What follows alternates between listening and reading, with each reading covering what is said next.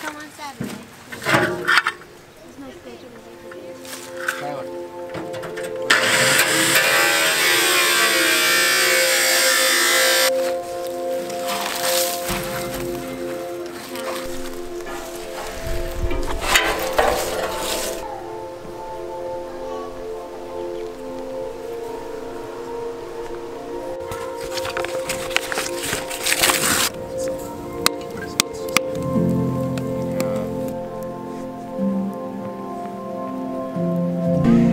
We're getting ready to kill a hog in preparations for cooking a whole hog right here in this brand new pit. We're cooking this pig for 100 people. So today we're going to walk you through this process of killing a hog, scraping the hair off, gutting it, and then we're going to ice it down in preparations to cook it this weekend. Right here I have a improvised or quickly made little wood heater, and we have about 40 gallons of nearly boiling water on top. And we apply this to the pig to scrape the hair off of it, and they say if you can hold your finger in it for even a second that it's not hot enough, so I'm not using the thermometer. We have guests. This is Ben and Megan. You know Brianna, and they came out to help us get ready for this party and kill this pig today. You all are traveling the country, right? Yes. And why are you traveling the country? Looking for our homestead. That's cool. Got tired of the status quo, tired of working too much and not seeing family, so we took a plunge. Yep. And you've been on the road 8 months? Yes. 8 months. Started in California? Yep. You went north? Went north, kind of circled around, came down. Okay. Have you all ever killed pigs before? No. Nope. We've done chickens. We've not done pigs. Plenty of chickens. We're here to learn too. Cool. Well, let's do it. All right.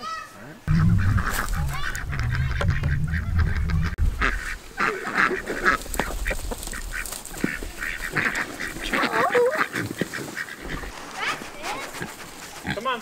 Hey, come here. Don't kill a duck.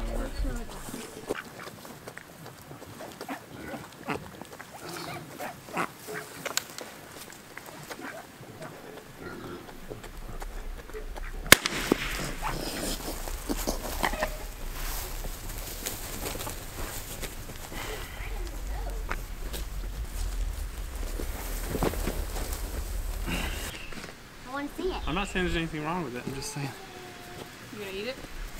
When you shoot a pig, you shoot it in the head. I used a .22 rifle, and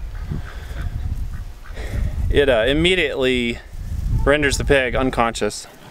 It would kill it, or kills it, and then immediately you stick it, and we put it on this pile of logs here so it would be tilted down, and so as much as blood as possible would come out. It's called bleeding the pig. So you stick it and then let it bleed out.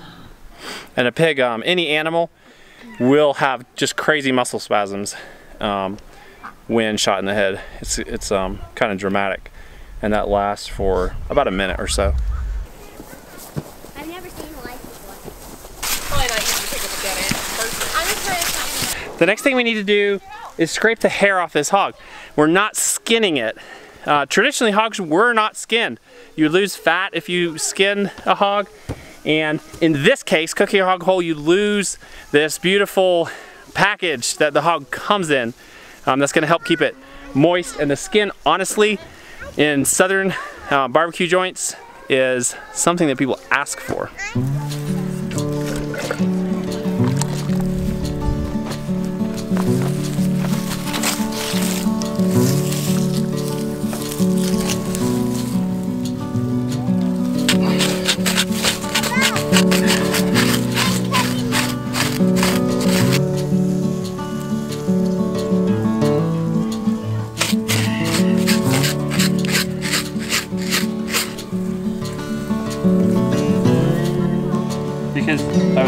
Because I was just being silly. Why are you cutting the leg off? I'm not cutting it off, actually. I think that'll work just like that. Let's try to grab that. Pull it up here.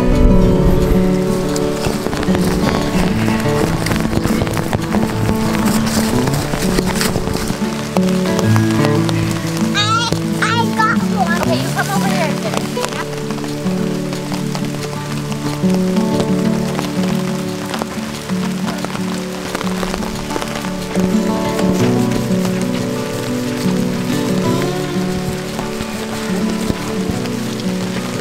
I think that's probably 100 pounds.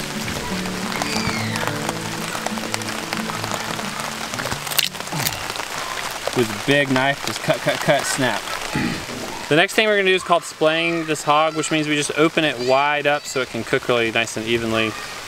And we're gonna have to basically split its backbone to do that.